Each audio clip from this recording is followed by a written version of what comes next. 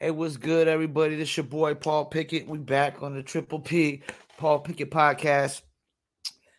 You know how I do. This is the sports edition. We're gonna get into some NBA talk and then some NFL talk. First, I want to talk about though, my home state team, Charlotte Hornets. Man, like I don't know that we've had any excitement like this in Charlotte for the Hornets since like Larry Johnson and Alonzo Mourning days. Like I like what I'm seeing from LaMelo. Like what I'm seeing. When I first seen LaMelo, he was young, immature kid, thrown in the limelight, because his brother was famous at the time, Lonzo Ball. LaMelo was matured a lot. LaMelo was matured a lot. I like what I see from this kid for his maturity. He's very tall. He's 6'8". He looked like he's been hitting the weights. He's definitely not, shying away from anything. The kid can rebound good. He's 6'8". He can rebound. He can pass. His passing is extraordinary. He's starting to get a shooting rhythm. He hasn't been super aggressive, like, trying to score the basket. But, you got a lot of money tied up in the backcourt anyways with Graham and Scary Terry Rozier, you know. And Terry Rozier has been balling. Graham's been balling. They got LaMelo coming off the bench, but that's the thing. The number one pick right now is coming off the bench. So, like, am I supposed to be put down the number third pick from coming off the bench when the number one pick is coming off the bench? And it's definitely, like I said, a lot of money tied up in that backcourt. Terry Rozier just got that contract like last year, then Graham is balling out like he did last year, 19-20 a game, and LaMelo could play a lot of different positions in this day and age. If he gets a little bit more, cut, more built, 6'8", he could play power forward, power forward, small forward. He probably could play power forward right now in a small ball league that it is. So yeah, man, I'm excited. Another thing I want to get into, when we talked about the John Wall and the Russell Westbrook trade. Houston won the trade. They won the trade because the Wizards still ain't won a game. Westbrook, yeah, he plays hard. He's explosive, but he's not a great shooter. He's not efficient, and it doesn't look like the Wizards are going to make the playoffs. But the Houston Rockets, on the other hand, John Wall and James Harden look pretty good together. I think they scored like 55 points. They each had like almost 8 assists, I think, if you get 20 and 8, 30 and 8 out of both of them, then you got Christian Wood and Eric Gordon and PJ Tucker and Boogie Cousins and Daniel House Jr., I think his name is. Yeah, man, I think they won the trade in the long run, and even though Harden probably still wants out, he is balling when he comes on the court. And that's one thing I gotta at least say that he does. When he does come to work, he does his job. So I can't knock that. The Warriors. I thought the Warriors was gonna be a little bit better. Actually, I thought the Warriors were gonna be a lot better, even without Clay. But I think we're overestimating the Warriors, how good they are. So, yeah, Kelly Oubre just hit his first three. He's missed a lot of threes. He ain't really put up a lot of points. Wiggins put up one big game. Curry's definitely struggling to try to carry a team that guys who really can't score too much on their own. The Hawks, Atlanta Hawks. I like what I see from the Atlanta Hawks. They got a little bit of young and old mixed on this team. That Gallinari and that Bogdanovich pickup it's gonna work. Cam Reddish has stepped up his game. You got DeAndre Hunter. Trae Young can't be guarded, is playing lights out, unstoppable. I'm like what I see. You got Clay Capella, Rondo. Yeah, man. I'm like what the Hawks have to offer. The Hawks are definitely gonna make the playoffs this year.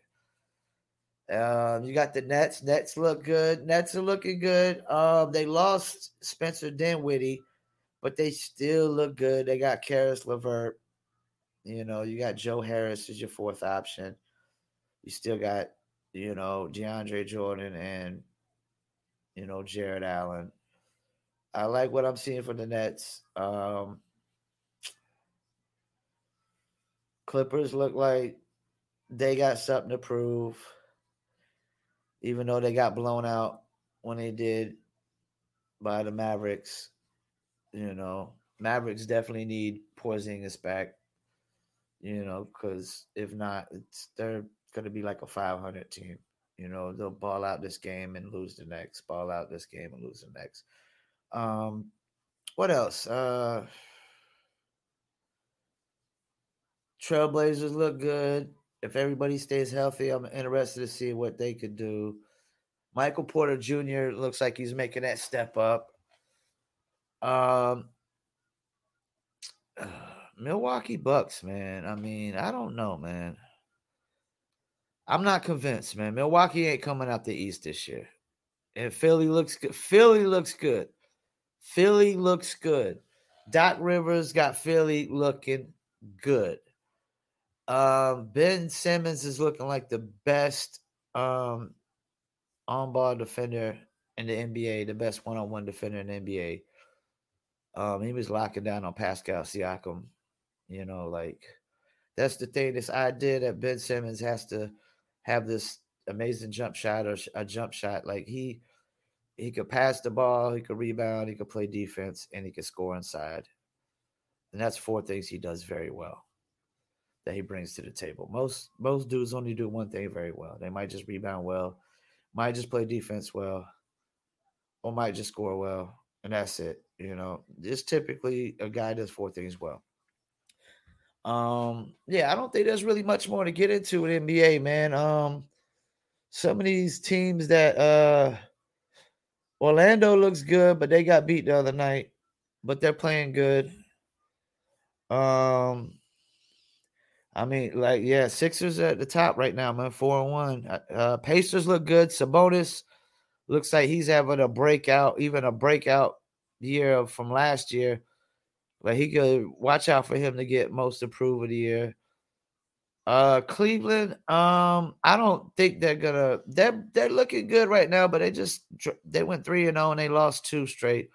I don't think they stay in the playoff hunt. I think they'll fall down because you still got the Bucks. Toronto, I'm thinking they'll get it together eventually, even though it's not looking good. They're 1-3. Plus, they've had a somewhat tough schedule. You got the Clippers in the West. The Suns. Yes, Suns. Let's talk about them. Chris Paul has already changed the face of the Suns. He's already changed their fortunes. Like, if they don't make the playoffs, I'll be so shocked. And you got my Carolina boy, Cameron Johnson, coming off the bench, and he's balling out. Pelicans look good. They are 3-2. And JJ Redick ain't even got it going yet. T-Wolves, they're 2-2 right now. They got them they'd be in the playoffs right now, but I don't, between Houston, Mavericks, and Denver not starting off too well, I don't see them staying. One of those 3 teams will definitely be in. You got Portland, Jazz, Lakers. Kings are looking good, but I don't know that Kings can hold it up. Because like I said, you still got Houston, Mavs, and Denver who were all three in the playoffs last year, and they're starting out slow. They all like 1-2, 1-3, But yeah, man, Memphis, they're at the bottom of the pack again because once again, that youth is starting to really show this year. It was like they lucked out last year, balling out like they did. All right, I'm gonna get to the NFL, and also don't forget if you're in the you're on YouTube, hit that subscribe button in the right hand corner. Don't forget we're also on Apple, Amazon, Deezer, TuneIn, and several other platforms where you can subscribe to the podcast. Plus, we'll be on Instagram, TV, and Facebook. The Browns and the Ravens are definitely under some pressure. Definitely under some pressure. They both got to win their games. Seahawks already in. We got Rams and Cardinals. They're fighting for that wild card. Rams are 9-6. Cardinals are 8-7, above 500. And this is Kyler Murray's second year. I think he gets into the playoffs. He definitely stepped up his game. You got the Saints 11-4, already in. Buccaneers 10-5, they're in. I still think like Tampa is my like sleeper team. I know like Seahawks and maybe the Saints and the Packers probably look better than them, but I'm still like they're under the radar. They're 10-5. It's Brady's first year there. I still like think they're gonna be scary as hell playoff time. But if I had my pick to come out the NFC, it'd be the Packers. And also like they need to make some new rule like for divisions like the NFC least, also known as the NFC East. Like you can't have no team going to the playoffs with a 7-9 record. They don't even deserve to be in the playoffs. No team from that division should even be, counted in the playoffs. I think like they need to make some rule. If you're below 500 and you win a division, like your spot's forfeited to the next best team for a wild card slot. We got AFC, Tennessee and the Colts. They're both 10-5. I think they'll both be in though. I don't know, man. There's a lot of 10-5s. It's gonna be tough. So whoever wins that division, you definitely need to win that division. You can't just rely on a wild card. Bills are in. Pittsburgh's in. You got Baltimore and Cleveland both at 10-5. I mean, plus you got Dolphins at 10-5. It's gonna be tough for anybody to get in that wild card spot. And Kansas City is definitely in. So it's gonna be between Baltimore, Cleveland, Dolphins, Colts, and Tennessee for that wild card slot. And yeah, I got Browns beating Pittsburgh. It's gonna be tough, man. One of these teams that's gonna come out with these 11-5 records ain't gonna they ain't gonna make it, man. Maybe two. I mean, there's a lot of 10-5 teams going to 11-5 possibly this week.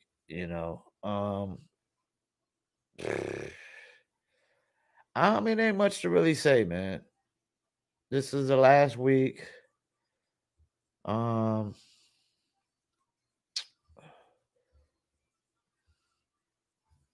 Yeah, I don't know there ain't much really to get into.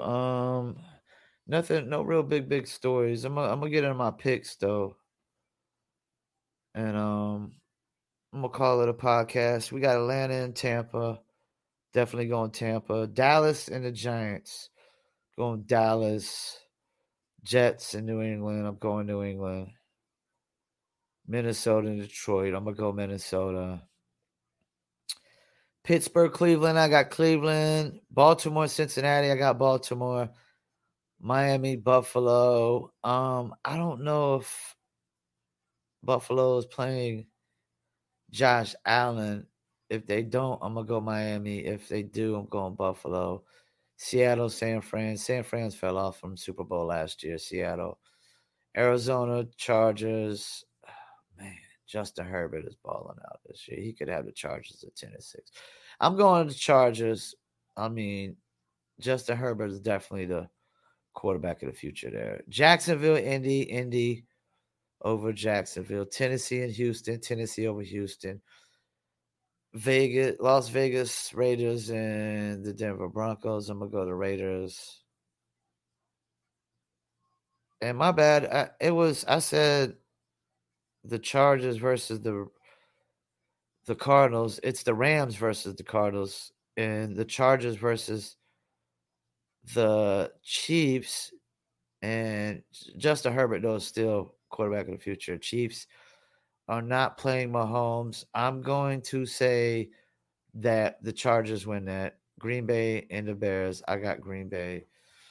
And New Orleans and Carolina, I got New Orleans. And Washington and Philly, I got Washington. MVP for the year, it's got to be Aaron Rodgers has to get MVP this year. If not, it's a fluke. Coach of the year, Kevin Stefanski. Giving him Coach of the Year. I'm going with Kevin Stefanski of Coach of the Year. Rookie of the Year, I'm going Justin Herbert. And that's it, man. I mean, ain't no really big news. We got this last week coming up. If you're on the YouTube, hit the subscribe button in the right-hand corner. Also, check us out on Apple, Deezer, Amazon, TuneIn, several other platforms as well. Instagram TV, Facebook, Twitter. Follow us at Paul P Podcast. Facebook, Paul Pickett Podcast. You could Google us, Paul Pickett Podcast. Once again, I'm your host, Paul Pickett. Check out some of my websites, promopalace.biz, indycastle.net, planetplaylist.com, newlitter.com for that new litter apparel. And we got the website coming for the podcast as well. And stay tuned in for new videos every week. Don't forget to check out the music marketing vlogs as well on the Paul Pickett Podcast. And I'm out. Peace.